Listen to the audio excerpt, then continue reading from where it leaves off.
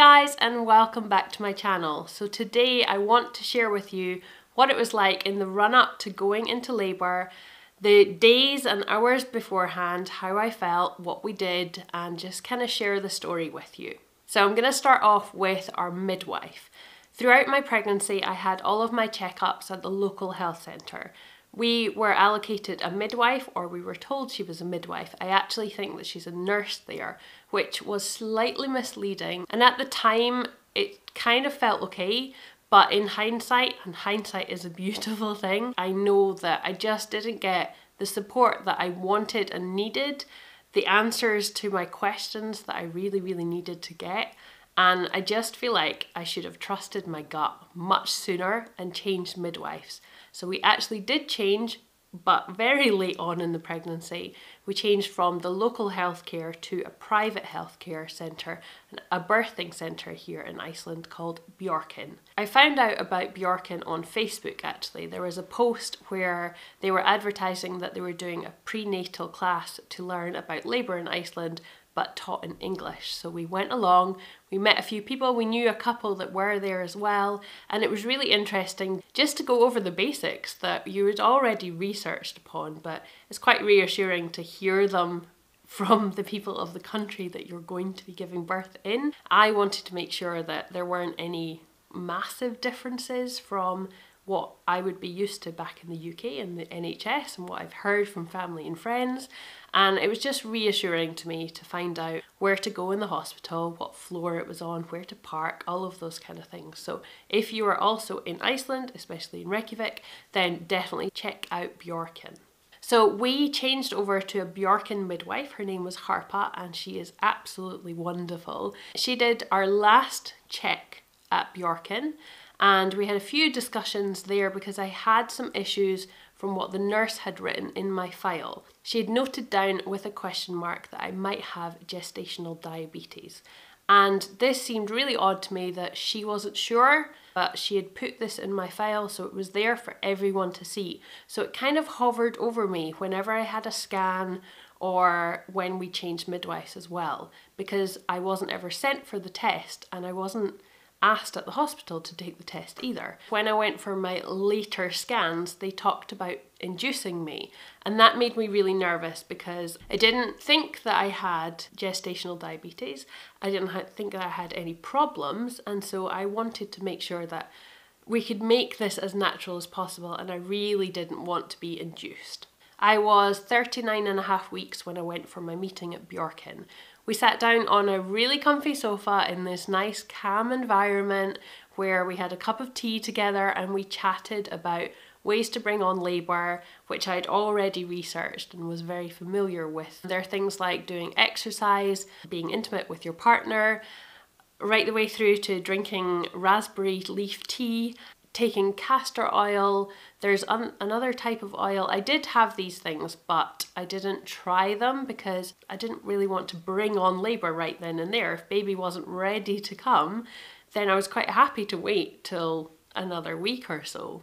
But she did talk about acupuncture and acupressure, and I had never tried either of these before, so she said to me, I've got some time right now, I can give you a little short session, see how you feel, and then we can talk about doing another one in a couple of days' time. I went through into the room, their birthing room, which was lovely. It was like a little sitting room, a kind of bedroom that had a large bed on it that would recline and sit up, so it was kind of, you could move into different positions, and they also had their birthing pool there, so you could imagine what it'd be like to actually give birth in their centre. I lay down on the bed, we put some music on, and it was really relaxing. It was lovely to just have a lie down, put your feet up, and then she brought out the needles and started putting them onto the acupuncture points to help, I guess, just bring on labour. There was some in my forehead, there was one in my ankle or lower down in my leg, because I remember that being a little bit more kind of sensitive, and I think there was one in my hand as well.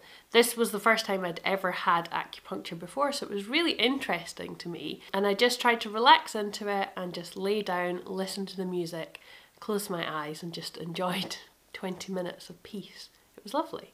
We talked about Braxton Hicks contractions because I said to her that I think I'm having some false labour contractions, Braxton Hicks, and I'd been having them for a couple of days on and off. If you are pregnant right now and you don't know what Braxton Hicks are, definitely look into this yourself, but they're basically false labour contractions. They are helping your body, or your body is preparing to go into labour, and so they are a good thing. They're not painful, they're just uncomfortable, but they will probably drive you mad if you have them on and off for a few days because you're constantly hoping that they're going to actually turn into full labour. But it is worth using that time to start preparing yourself for real contractions and to get yourself mentally ready for going into labour as much as you can.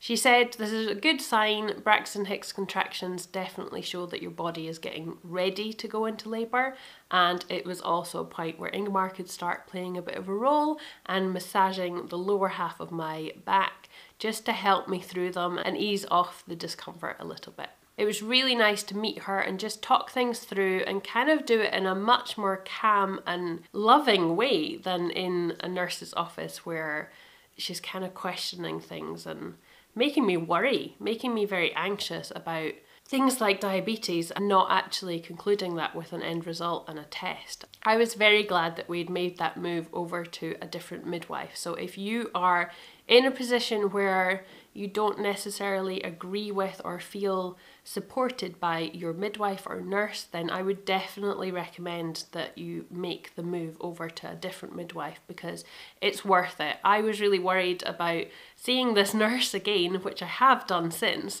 and offending her by moving to a different person instead of thinking about myself and thinking about how I felt in this pregnancy. I just felt guilty that maybe I did have gestational diabetes instead of going and actually pushing for a test to give myself reassurance. Try not to think about others, think about yourself in this first, because you're the one that goes through this. You're the one that's carrying your child, you're the one that's going to be delivering your child, and you're the one that's going to be caring for it as well. Timing of labour. Such is life that you cannot plan when you're going to go into a natural labour. If you're having a planned C-section, then yeah, you know when it's going to happen. We had been ready, we had done all of our nesting, we had the nursery ready, we had the cot set up. I didn't have any sheets on the cot yet. But we pretty much were ready, and then a few days before I went into labour, Ingmar and I had a second nesting period, and we decided that we would buy all these new appliances. We bought a new microwave, we bought a new slow cooker, we bought a dishwasher because we didn't have one, so we had that. We didn't install it yet though. It was sitting in the living room, and so when we brought Mia home and I sat breastfeeding my beautiful baby, I was sat opposite a dishwasher that was still in its packaging. We had bought a new fridge freezer, and when it was delivered into the hallway, and then we had to move it into the kitchen, which, bearing in mind I was 39 weeks pregnant when we got this huge fridge freezer delivered to us, I actually did kind of help Ingmar move it into place. And I remember having the bounce ball in the sitting room, like the yoga ball. I just kept saying to him, oh, my back hurts a little bit, let me just rest, and I would bounce on the ball. And now, thinking about it, those were real contractions, possibly. They probably were, because I went into labour the next day.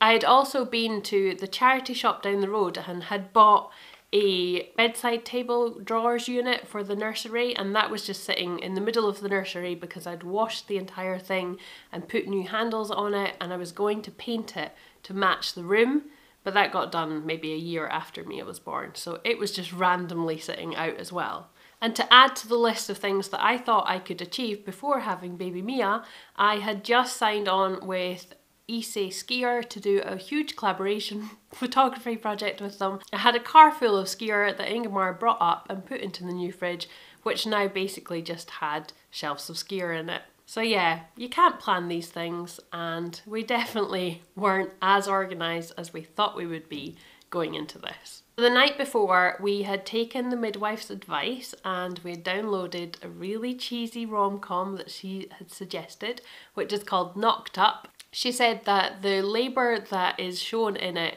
is a little bit more realistic than most labours and deliveries in movies. So we did watch that. Ingemar fell asleep 5 minutes into it.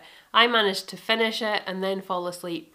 And then, as you know, I woke up at 4 in the morning and headed off to the toilet and my waters broke. And so if you want to find out what my labour story was like, head over to that video. I filmed that previously. And in the next video, I'm going to talk about what it was like post-labour. Hopefully you have enjoyed this video.